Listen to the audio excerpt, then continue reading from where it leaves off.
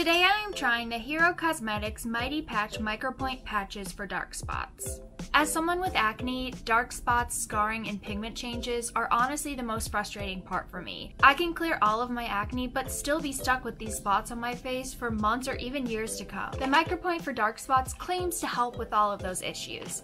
It says it's a powerful post-blemish patch that uses 173 dissolving micropoints to deliver an advanced combo of brightening ingredients. Luckily, a lot of my active breakouts have been clearing up, but because of the pigment changes, the dark spots, and the scarring, it still looks like they're here. This is the dark spot right here that I'm going to be focusing on. It's completely flat.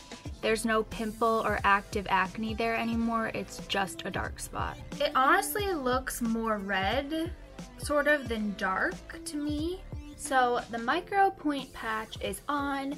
I don't feel any of the micropoints. I actually expected to feel something like sort of prickly. I have the patch on and it's time for me to go to bed. So I will see you in the morning.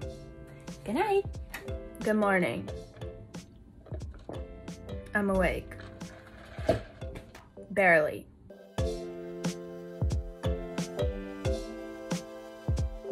Just dropped it on the floor. Ew, it has dog hair all over it. Right off the bat, I'm not really seeing a difference. It does say to use it again in 2 days, so that's what I'm going to do.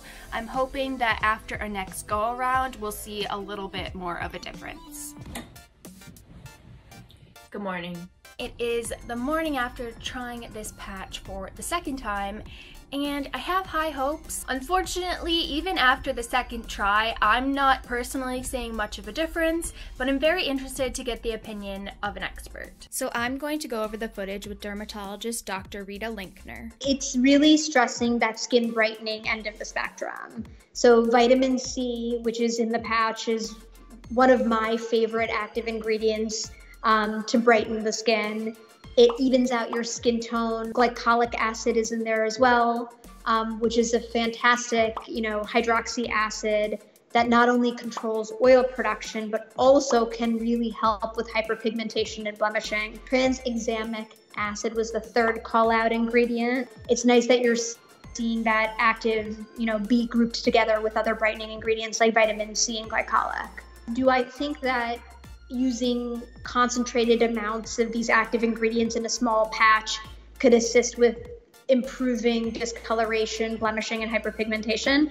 Yes, and I think it's a great idea to treat things when they're in that acute phase, just when they happen. That's when it's your best chance to recalibrate and fix that. When problems become more severe, more chronic, they become more stubborn. And that's when you're not going to see as much of an improvement with something as non-invasive as a sticker that you're putting on your skin. The thing to know with you and your skin tone and your complexion is you're rosy. What I see from a dermatologist standpoint are dilated blood vessels. So you're looking at red, the color red that you're trying to color correct. Nothing that's an active ingredient in this patch is going to help you with that.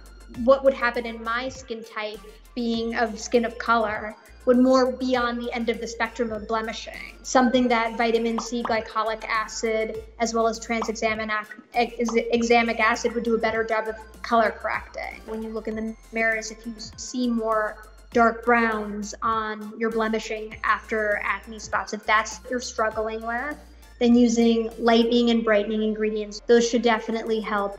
I'm sitting on my bed, people watching as I'm shooting. And there's a lot of